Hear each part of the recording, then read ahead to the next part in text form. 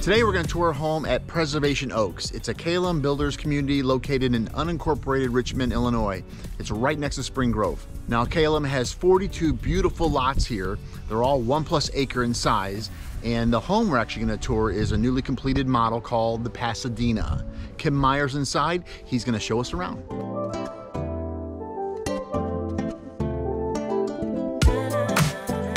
I'd like to welcome you to Preservation Oaks. We're going to tour our new model, which is called the Pasadena 2. It's a beautiful new ranch, 3 bedrooms with split bedrooms, 2 guest bedrooms on one side of the house, the owner's suite, master suite on the opposite side of the house. Even has a flex room and a morning room. So we'd like to show you around.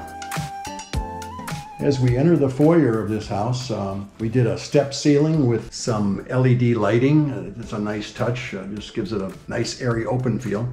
Right when you come in the front entrance, there's a flex room on the right-hand side, and that can be used either as a dining room like we did in this case, or it can also be used as a home office or den. As we enter the great room, we did something special in this house. We vaulted the entire kitchen and great room together. So we did a very tall ceiling. We added shiplap to the ceiling as well as some oak beams that are stained to match some of the cabinetry. In the kitchen in this model, we did a long straight island, 9 foot plus in length. We also did some towering of the cabinetry with a custom wood hood over the cooktop and some LED lighting as well. On the countertops in all of our KLM homes, we use a stone as a standard inclusion. In this case, we used stone countertops, but we also did a full height stone backsplash. So there's no grout joints, there's nothing to ever maintain. It's just easy wipe and clean. We also did a built-in microwave that's built into the cabinet. All of the cabinet drawers we did are solid wood drawer boxes. They're full extension. They're also soft close. We did a combination color here. We did the lower cabinets in a stain. We did the uppers in a paint finish. And then we used a stain finish on the island as well. With an apron front sink, we did a solid porcelain enamel cast iron Kohler, large single bowl sink that'll hold up forever. We feature a beautiful fireplace in this case. We did a 42-inch wide firebox. And this is a direct vent fireplace. So it really is a heating appliance. Not only do you have a great flame pattern, but it throws a lot of heat into the room. This particular fireplace would heat this whole main level of the house. So it's very energy efficient. And we did a split-faced travertine marble face that gives it a little bit of a rustic touch. In this model, it's an open concept floor plan. So when you're in the family room, of course, that's open to this morning room. Some people will use that as a sunroom or like a screen porch almost, but it's heated and cooled just like every room in the house. So it's available 365 days a year, 24/7. You'll notice on the interior, we did baseboards that are modern farmhouse architecture. They're more square and simpler lines, cleaner lines. Even our crown molding, we did a cove crown molding, which you'll see as you tour.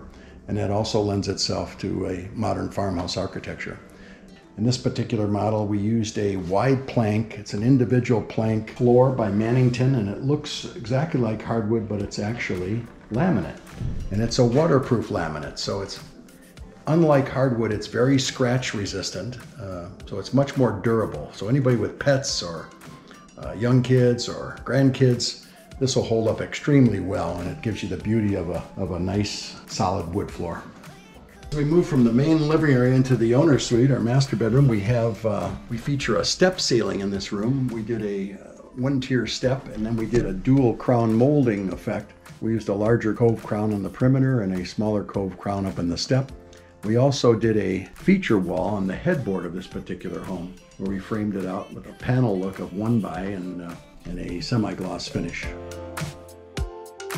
Owner's bathroom, the master bath, we did his and hers vanities with under mount cast iron bowls. We did a center tower between the 2 vanities. That gives you much more storage for medicines, linens, a couple of drawers.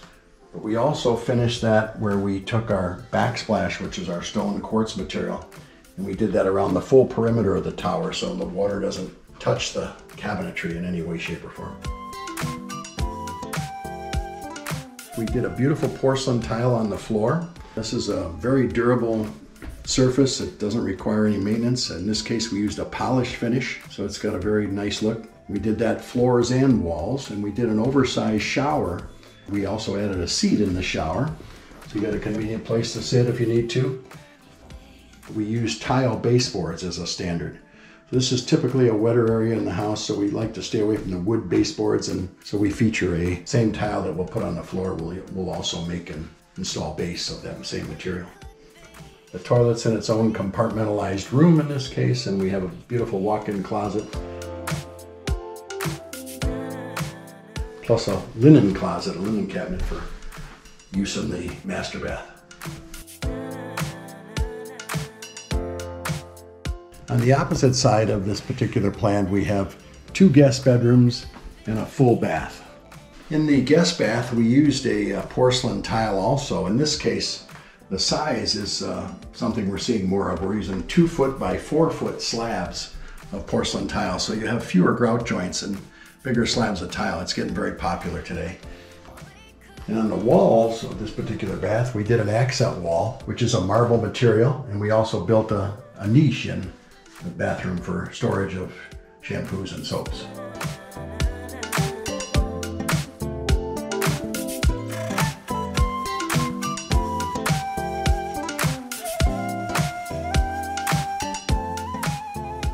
We also have a separate laundry room that is doored, so you don't walk through the laundry room upon entrance to the house. It's right off the 3-car garage. We did a beautiful porcelain tile floor. We've added some cabinets above the washer and dryer, the utility sink and folding area.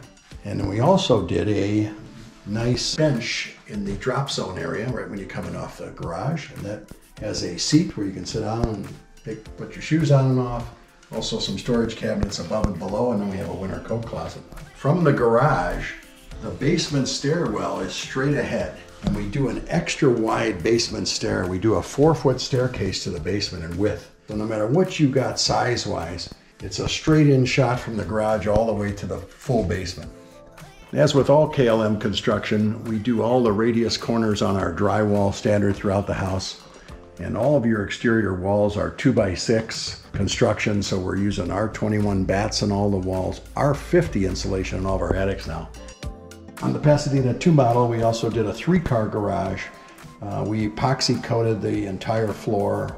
We insulated the garage walls and ceiling. We also use insulated garage doors. So we put a supplemental heater in the garage with a separate thermostat as well, so we can keep the garage any temperature we want. We actually did a split system, which is an air conditioner and a furnace, so we can cool or heat the garage.